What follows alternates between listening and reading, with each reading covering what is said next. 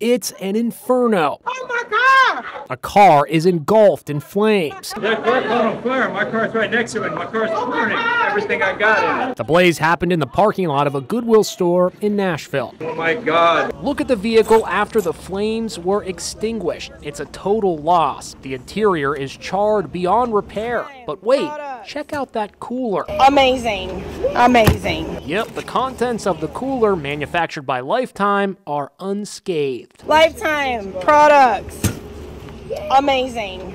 Amazing. We just couldn't believe it. Brittany Mozo shot the video. The burned out vehicle belongs to her ex-husband Chris, who was getting ready to take their 2 kids on a camping trip when the flames broke out. She still got the cooler, so what was inside? Spinach, broccoli, bologna, and hard-boiled eggs. And the ice didn't even melt.